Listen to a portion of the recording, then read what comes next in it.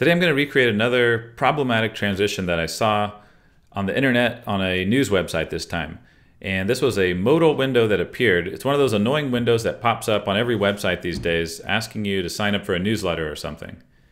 And usually I just dismiss them immediately, but this one I noticed it faded in a really ugly way. The background shade kind of appeared suddenly, then the modal faded in, and the close button wasn't visible for a moment, and then it suddenly appeared. It didn't fade in nicely, it just suddenly appeared. And when I closed it, it took a long time to animate out. I'm just sitting there waiting for it to go away so I can continue reading. And at that point, I've already closed it, so it doesn't really matter to them if I'm still seeing it as it fades out. It should really just go away quickly. And so in this example, I'm using Flinto to recreate this transition. And I first do it the broken way. I recreate all the problems. And then we fix those problems and create a transition that works much more nicely. So I hope you enjoy it. Let's get started. Let's first take one more look at that transition. So here's the website. The modal's about to pop up. And the first thing I want you to notice is that the shade in the background doesn't animate in. It just appears suddenly, and then the modal fades in. So you see that? Now I'm going to play it one more time. And this time I want you to notice that the modal itself fades in kind of slowly. It could stand to fade in a lot more quickly. Because the longer I'm waiting for that to fade in, I'm just sitting there waiting so that I can see what the heck this is. The only reason for this to animate in at all is just to make it slightly less jarring. But they've already kind of made it jarring by having the background fade in immediately, and now I'm just waiting for this kind of pointless animation to complete. Next thing to notice is that there's no X button. So let's play this one more time. You'll notice in the top right, there's no X button to get rid of it. And it takes quite a while before it appears.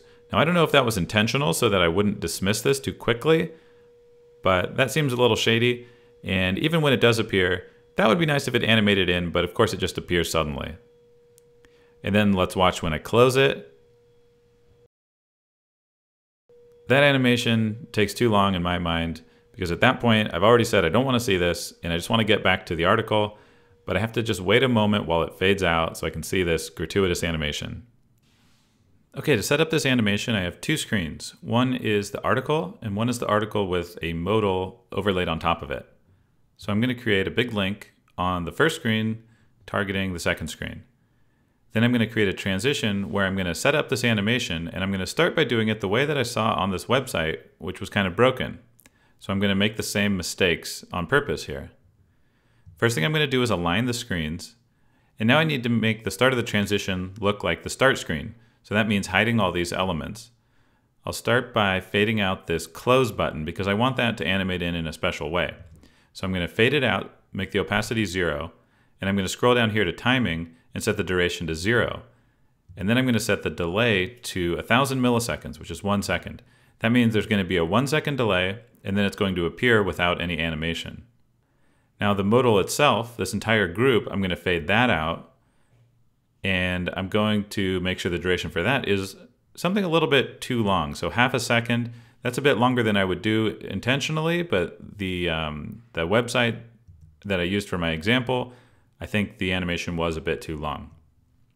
Next, I'm going to take this background layer and fade it out, and it also appeared too quickly. So I'm going to set the duration to 0, so there's no animation for the background.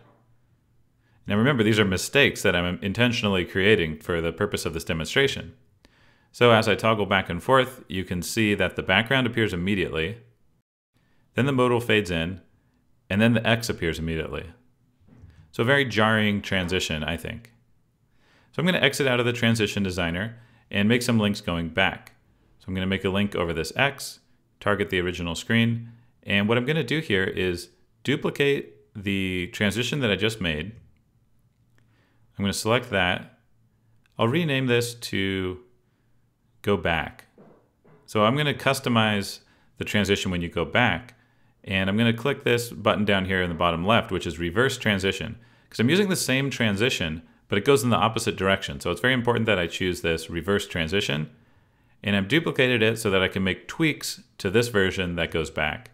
So now I'm going to edit it, and I'll make those tweaks. So what I want to do is I want the X button to not have the delay when it goes back, because on the actual website, when I dismissed this modal, the X button didn't have any delay when it went back. It faded out with the rest of the modal. So what I'll do is I'll find that X button here, the close button layer, and I can turn the delay off of it. But actually what makes this even easier is that it doesn't need to do anything. So I can right click here and say reset layer. And now this layer has no animation on it, and it's just going to fade out with the rest of the modal, which is a group that encompasses it. Now I can test that out, and that looks like what I wanted. All right, so now when I go from the article to the modal, it uses one transition, and when I go back, it uses a slightly tweaked version of it. So I'm also going to link this button here, which also dismisses the modal, to use that same go back transition.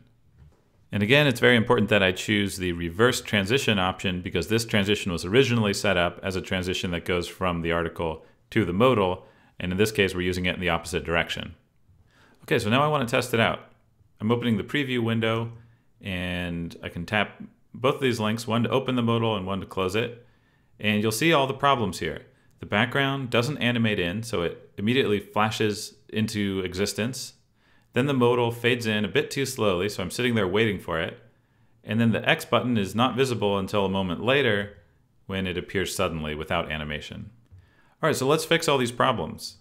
So I'm going to select my first big link, and let's rename the transition that we created. So this is the first transition that we created. I'm going to call it bad modal. Now I'm going to duplicate that, and I'm going to select the duplicate one, and I'll name it good modal. So this is the one that I'm going to fix and make it work better. So I'll click edit on that so I can make those fixes. Now the main thing we want to do is reset this close button because I don't want that to have the special animation where there's a delay. I just want it to animate in with the rest of the modal. So I'm going to say reset layer. So that layer, it's as if I never touched it. And now the shade layer in the background, that animates in too quickly, right? It's 0 milliseconds, it just appears suddenly. So I'm going to set that to, I'm going to go with 150 milliseconds because I want that to come in pretty fast, but not instantly because it's too jarring. Now the modal itself, 500 milliseconds is too long, especially when this is something that pops up. People weren't expecting it, and they're sitting there waiting for it to appear. We'd like it to appear more quickly. So I'm going to say 250, a little bit slower than the background. And that looks nice. That's all I need to do. So I'll exit out. And now I want to just set up these backlinks. And now I'm going to change both of these links that go back to just be regular backlinks. Because the transition, the way it's set up now, can work nicely in either direction. So I'm just going to select the first link, press B on my keyboard to change it into a backlink, and then select the second link, press B on my keyboard. That's the shortcut to turn it into a backlink. Remember, backlinks go back to the previous screen and reverse the transition automatically. All right, now this is a lot smoother. You don't see that jarring flash. The X button fades in with everything else. Much nicer. Now to really demonstrate the difference between these two, I'm going to make it so that there's two links on this screen. So I'm going to make this link take up half the screen and then draw another link next to it. And on this one, I'm going to use the bad modal transition that we created earlier. So this will allow me to choose which transition I want to use, and we can go back and forth and try both. So I'll choose bad modal. Let's make it so that one of these uses the bad link going back. So I'll target the initial screen and change the transition to go back. That's the one that we created before. And for this one, again, I'll target the initial screen and I'll use the good modal transition in reverse. And this will ensure that both of those use their respective transitions when I'm going backwards. Okay, open up the preview again.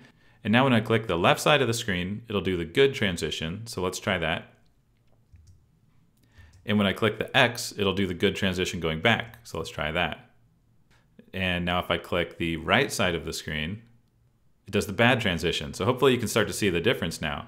And when I click the gray button, it does the bad transition going back. So hopefully you can see the difference. It's so jarring when those layers just appear suddenly and when the X button takes a while to fade in. So that's it for this week. Let me know in the comments if you like this type of video, if you want me to do more recreations like this, or if you'd like me to focus more on Flinto features or something else. And be sure, if you haven't tried Flinto, go to our website. You can try it free for 14 days. Give it a shot. There's over 100 other tutorial videos on our channel to help you get started.